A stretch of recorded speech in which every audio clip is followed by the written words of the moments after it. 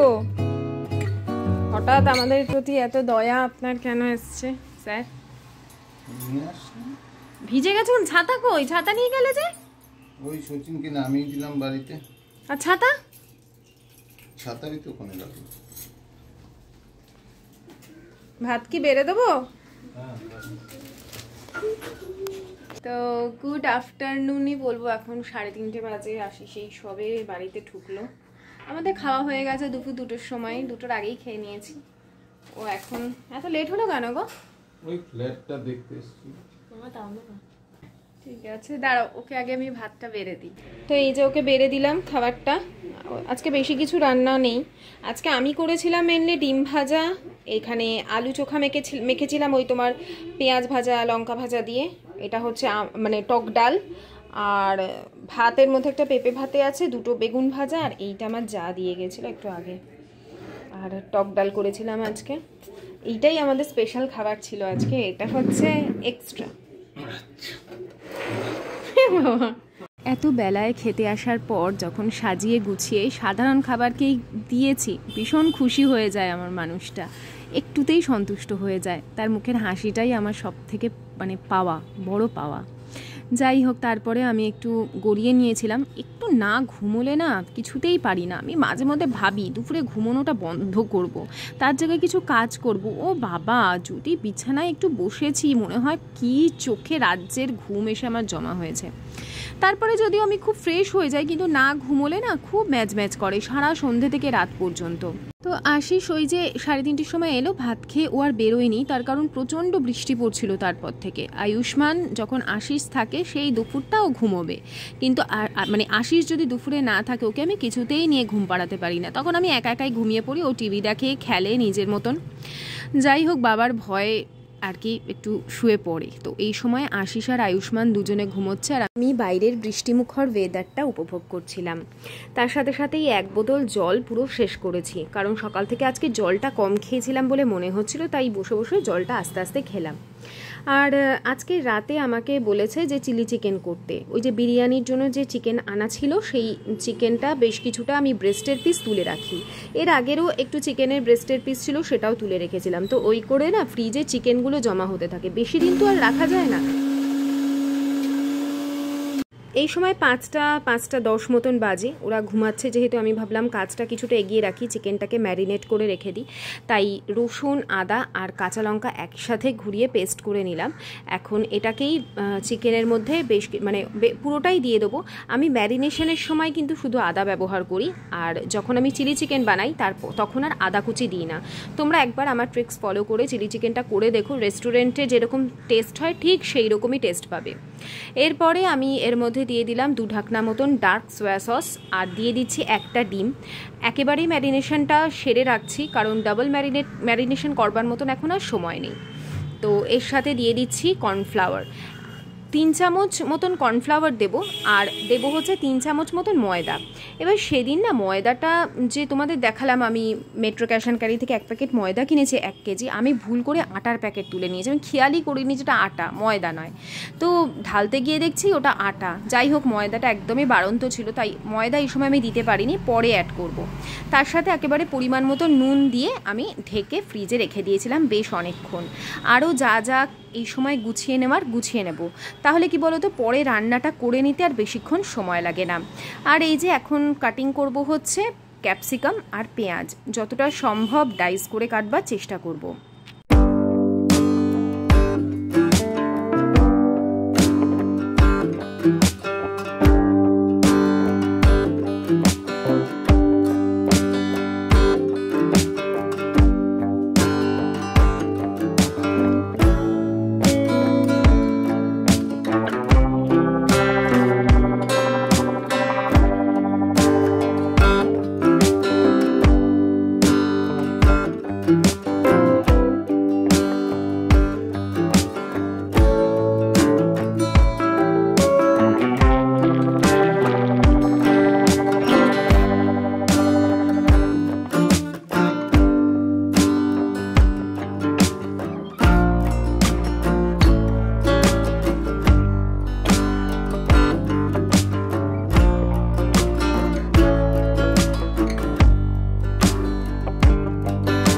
রসুনের কোয়াগুলোকে আমি গ্রেটারের সাহায্যে কুচিয়ে নিচ্ছি। তোমরা চাইলে চাকু দিয়েও ছোটো ছোটো করে কোচাতে পারো। আমার মানে চাকু দিয়ে একদম সরু সরু গ্রেট করতে একটু অসুবিধা হয় বলে আমি গ্রেট করে নিই।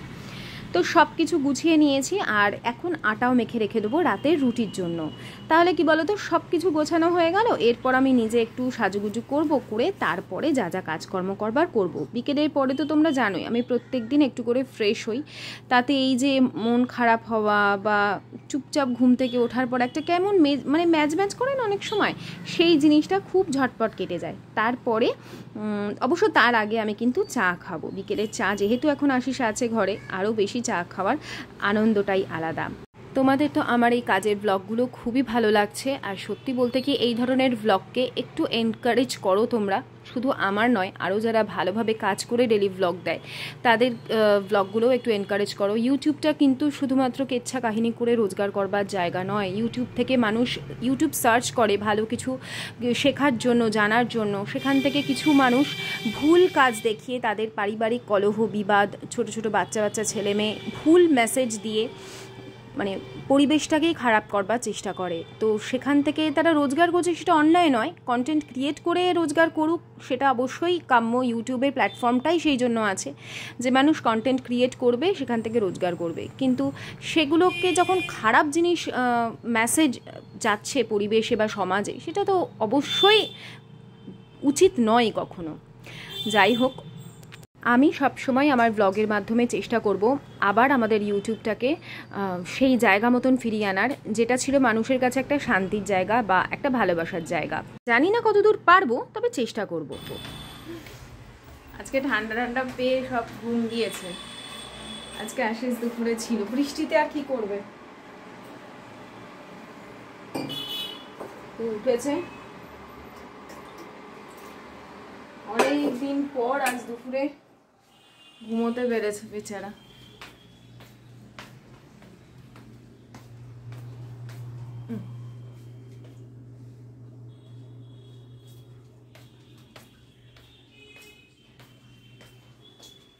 আজকে আশিস পুজো দেবে, মানে সন্ধেটা দেবে। সকালে ওই পুজো দিয়েছে, কালকের কথাটায় কাজ হয়েছে।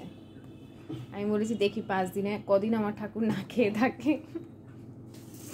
দেখি সকাল সকাল চান করে একটা থালা একটা গ্লাসই দিয়েছে, কারণ হচ্ছে ঠাকুরের জলটা তোলা ছিল না। কালকে সকালে হয়তো তুলবে।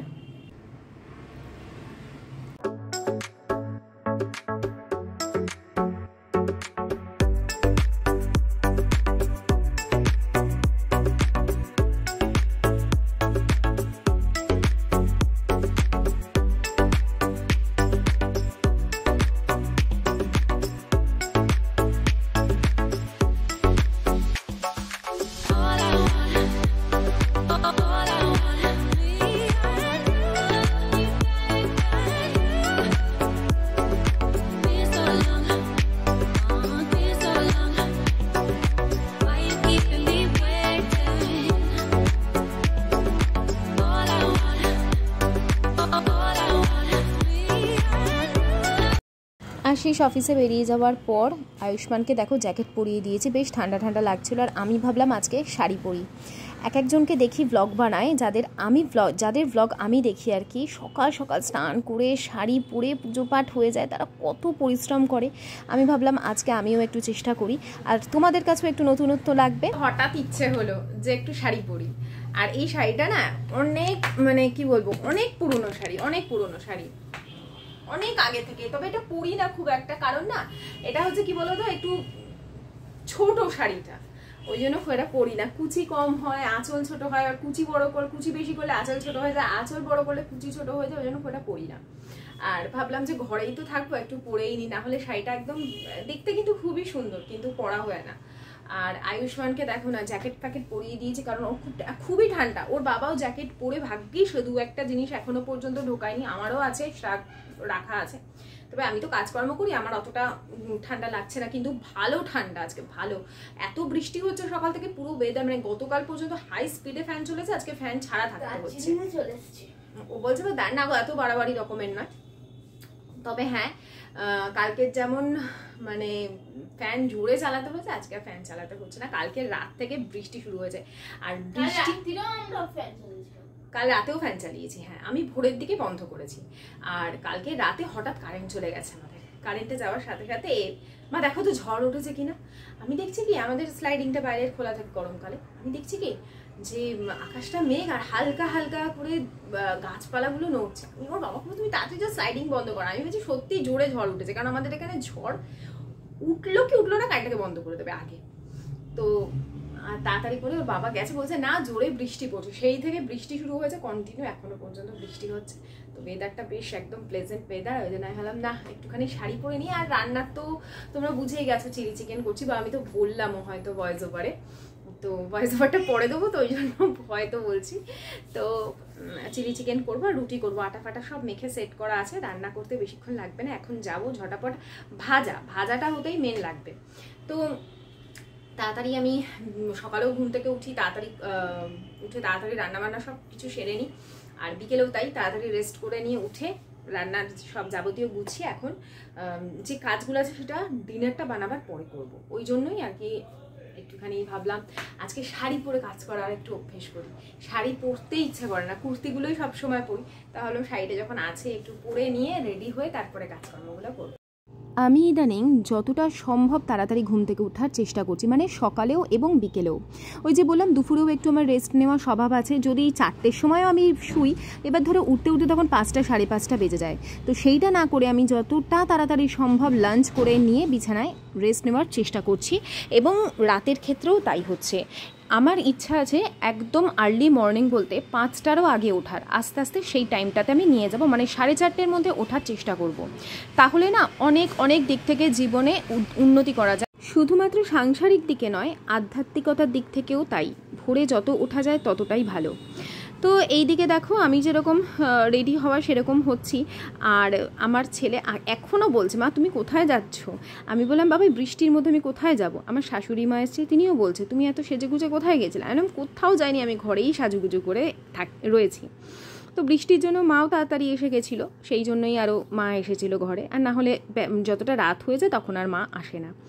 যাই হোক, এদিকে দেখো ময়দার প্যাকেট আবার আশিসকে দিয়ে আনালাম। ও অফিস থেকে আবার মানে আমাকে দিয়ে গেছে। ময়দাটা না দিলে না ঠিক কোটিংটা ভালো হয় না, যতই কর্নফ্লাওয়ার দাও না কেন একটা ছাড়া ছাড়া ব্যাপার হয়ে যায়, আর ঠিক মতন ওই চিলি চিকেনের কোটিংটা হয় না।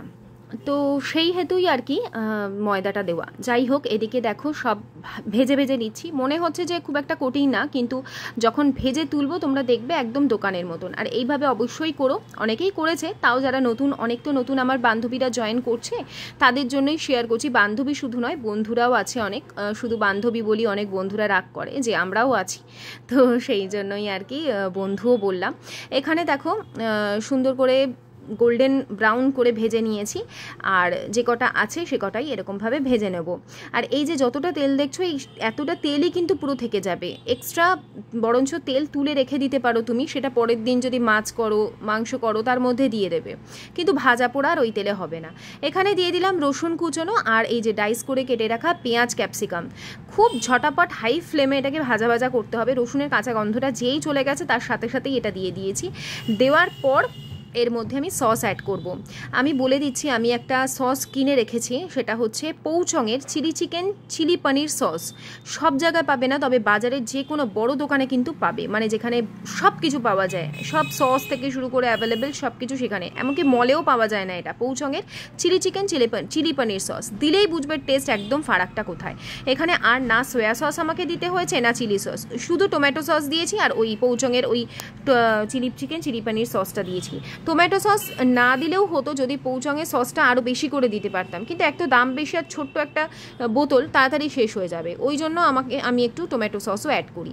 এরপরে অল্প জল দিয়ে গুলে সসটা দিয়ে দেওয়ার পর কিছুক্ষণ ভাজা ভাজা করে ভেজে রাখা চিকেনগুলোকে এখানে অ্যাড করে দিয়ে বেশ হাই ফ্লেমে আগে আমি ভেজে নিই। তারপরে এর মধ্যে অ্যাড করব কিন্তু গরম জল।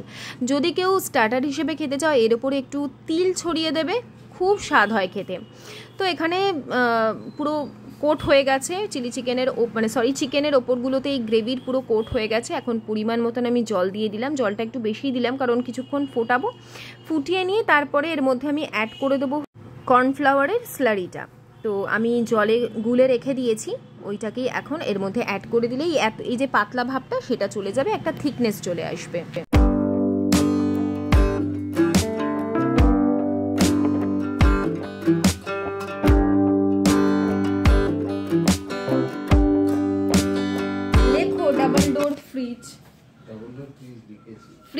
যে ফ্রিজ, এই আমাদের ফ্রিজটা বলছে এটা কিছুদিন ইউজ করো, এটাকে দিয়ে অন্য ফ্রিজ নেবো। কিন্তু এখন দাম দেখে বলছে এটা আমরা যখন কিনেছিলাম 31,000, হ্যাঁ 31,000 ছিল, আমরা একটু কমে পেয়েছিলাম। যে এখন সেটার দাম ও সার্চ করলো মডেল নাম্বার দিয়ে, দেখে 50,000-এর কাছে, মানে কাছে কি 50,000 সামথিং, ভাবো মানে অনলাইনে 65 আছে, ডিসকাউন্ট দিয়ে 65,000 দেখাচ্ছে, ডিসকাউন্টে 50,000। ফ্রিজ আমার দরকার নেই, দরকার ওয়াশিং মেশিন, সেটা দেবে না।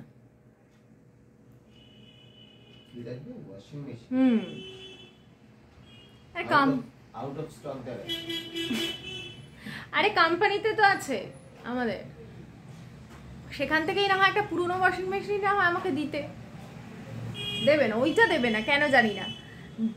অদ্ভুত একটা ব্যাপার, এতদিন ইন্ডাকশন দিচ্ছিল না, তাও একটা ইন্ডাকশন 10 বছর ধরে রেখে রেখে নষ্ট হয়ে গেল ইন্ডাকশনটা আমার, তবু দিল না ব্যবহার করতে, নষ্টই হয়ে গেল। শেষে কিনে দিয়েছে একটা, দাম দিয়ে, ভালো হয়েছে। যাকগে, ওয়াশিং মেশিন না এখন রাখারও স্পেসও কম, কোথায় রাখবো? ওই জায়গাটা রাখা যায় না তা না, কিন্তু কানেকশনটা ঠিক মতন, মানে জল পাস হওয়ার কানেকশনটা ঠিক মতন হয়নি, ওটা নিয়ে এখন গন্ডগোল হবে। ওই জন্য এখন না নেওয়াই ভালো, হাতে হাতে হয়ে যায়, অসুবিধা তো কিছু হচ্ছে না, যখন লাগবে তখন না হয় দেখা যাবে।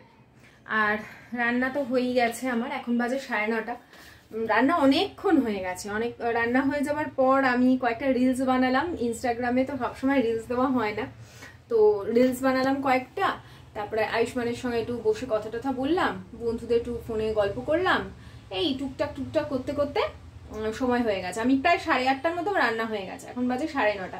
কিচেন টিচেন সব মানে পরিষ্কার করে নিয়েছি, ওই যে গ্যাস মুছে নিয়েছি, রুটি করা হয়ে গেছে। এদিকে কয়েকটা, যে এই বাটিটা খালি ধুতে হবে, এই বাটিটা ধোবো না, এই বাটিটার মধ্যে চিলি চিকেনটা তুলে রাখবো। আর এখানে সবকিছু হয়ে গেছে, এবারে আমি কিচেনের নিচের যে পোর্শনটা ওটা পরিষ্কার করতে বসবো। ও কয়েকটা জিনিস দেখাই, আনিয়েছি বলছিলাম না, আঁচল টেনে ধরেছে। কয়েকটা জিনিস দেখাই তোমাদের, বলছিলাম না আমন্ডটা সেদিন পাইনি ইয়েতে, মেট্রো ক্যাশ অ্যান্ড ক্যারিতে, তো আমন্ড আনিয়েছি আজকে রাতে, আমি ড্রাই ফ্রুটসগুলো ভিজিয়ে দেবো। তো খই আনালাম, খই সকালবেলা বাতাসা দিয়ে, খই দিয়ে আর লিকার চা দিয়ে আমি রেগুলার খাই এটা। আচ্ছা, এদিকে 1 প্যাকেট কাজু আনিয়েছি। কাজুটা কি সল্টেড কাজু নাকি গো?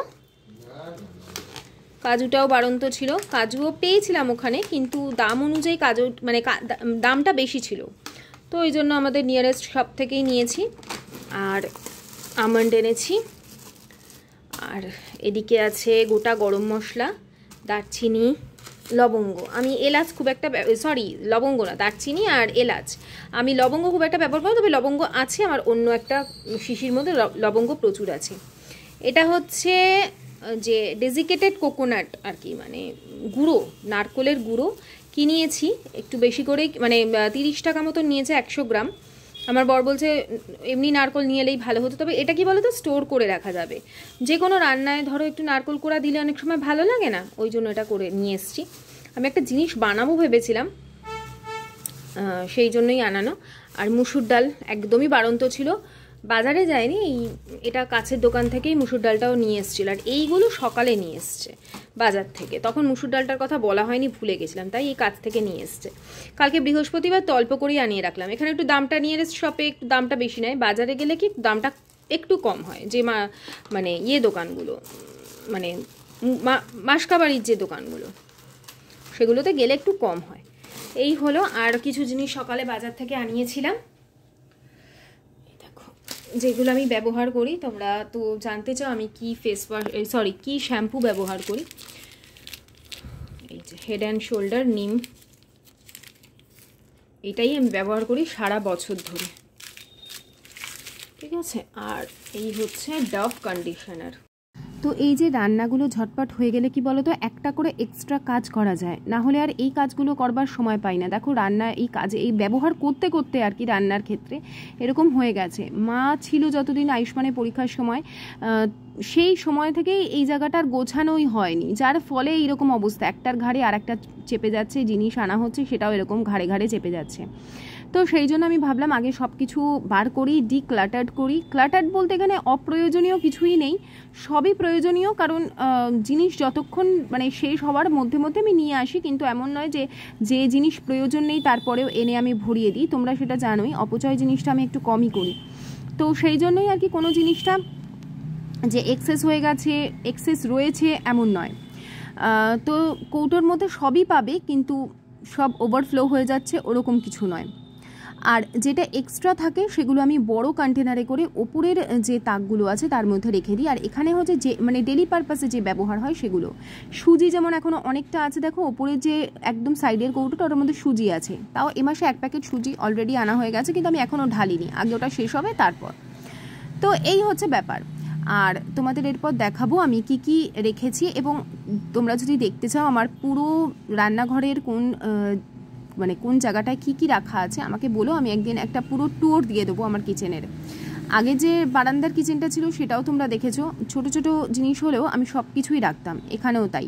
আর এই ডায়েরিটা তো তোমাদের তো দেখালাম আমি কীভাবে আমি রুটিন লিখি, এটা হচ্ছে সেই ডায়েরিটাই, প্লাস যে জিনিসটা বাড়ন্ত হয়ে যায় বা আমার যে কোনো মনের ফিলিংস আমি সেটাও কিন্তু এই ডায়েরিটার মধ্যেই লিখে রাখি।